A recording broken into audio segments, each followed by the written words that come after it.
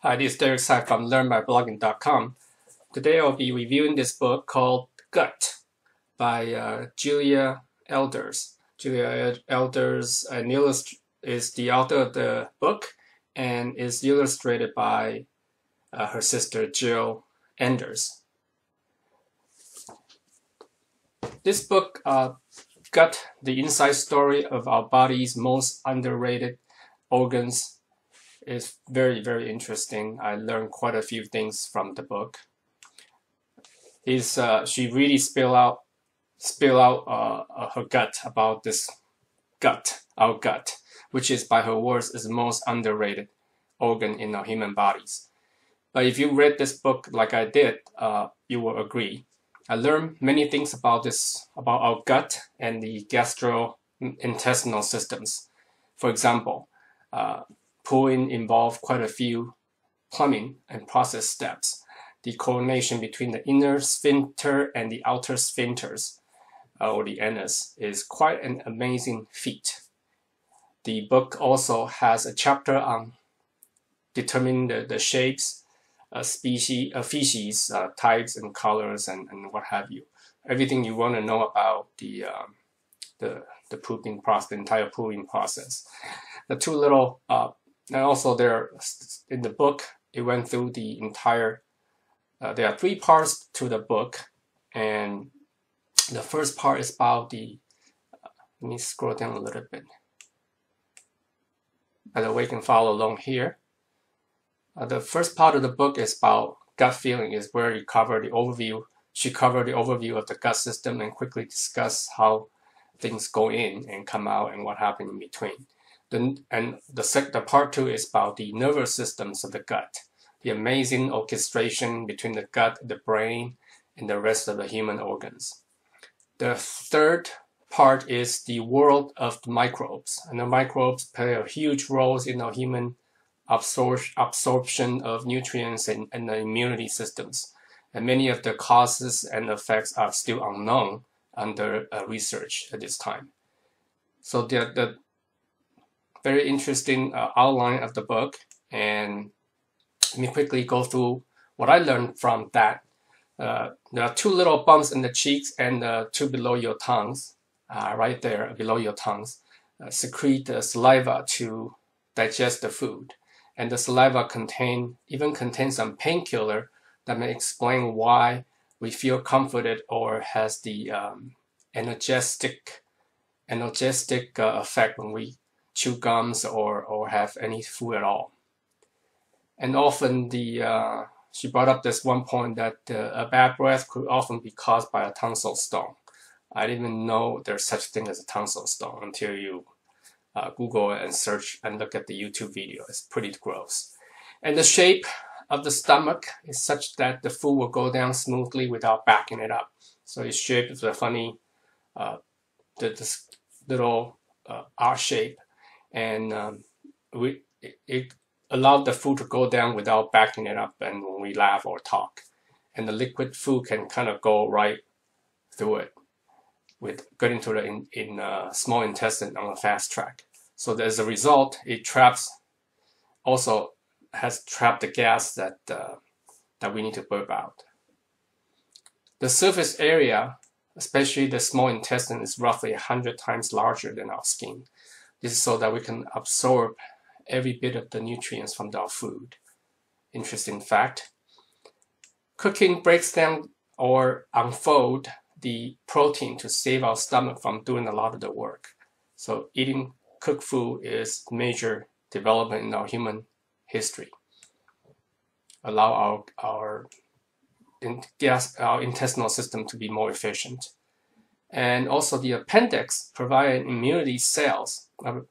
Previously, people always thought that the appendix does not do anything, but it does serve a function. It provides a immunity cell to fight back bacteria and also store good bacteria.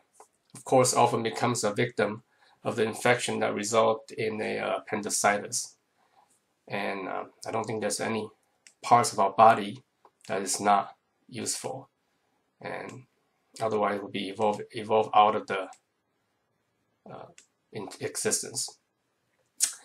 The medicine often take effect faster when absorbed through the last few inches of our large intestine or the colon through the use of a suppository, because that part of that few inches of the colon does not go through liver to get filtered out.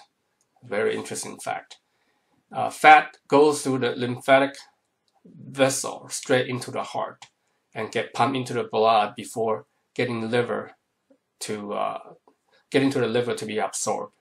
So there's a why that eating good fat like extra virgin oil, virgin olive oil can help reduce our blood vessel clotting. I didn't know that fat actually has a fast track, and our human body seems to like treat fat as a superstar, and maybe that's why we get fat so easily. Soy, and there's a side point to that is don't use olive oil on the frying pan because the heat might alter its frying characteristic. So use butter or coconut oil instead of that, because they are more stable under the heat despite its saturated fat. So interesting fact again. Soy and quinoa are two plants that contain the complete amino acid.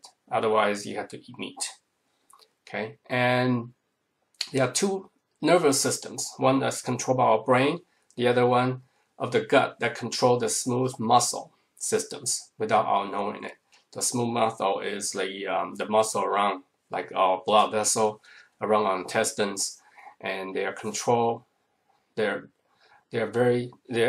their own without our brain intervention. A reflux is a symptom of two nervous systems kind of stumble on each other. One has to take over the other one. There's some coordination problem. That's why we have this stomach reflux. Vomiting actually is an act that takes a coordination of all the organs within our gut in the reverse orders. And not many animals have capable of vomiting as one of our survival advantage, that we can vomit out stuff that does not agree with us. The extra risk-taking behavior may be attributed to certain bacteria in our gut. They could be a frontier for the insurance industry or privacy issues. We don't know, but there are some bacteria for some reason can cause people to take more risk-taking. Interesting fact. And sorry about that.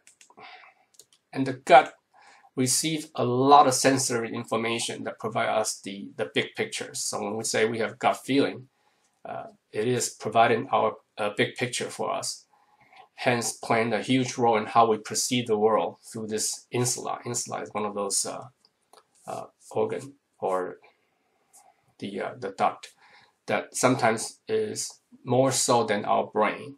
It plays a bigger role. So it plays a huge role in how we feel emotionally as well. In part 3, it covers the microbes in our gut systems. There's a lot of information there.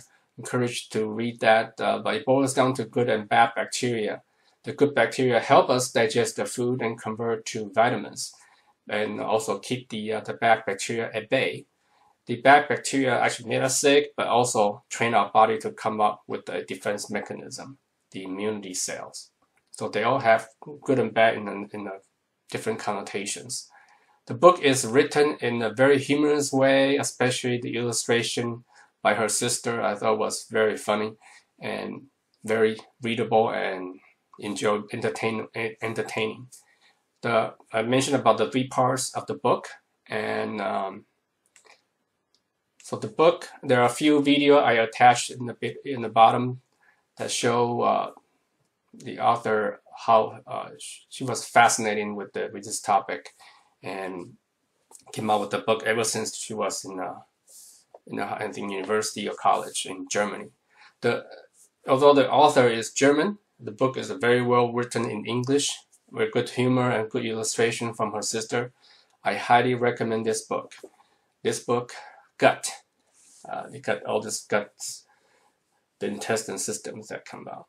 So the inside story about body, the most underrated organ, and tend to agree with her.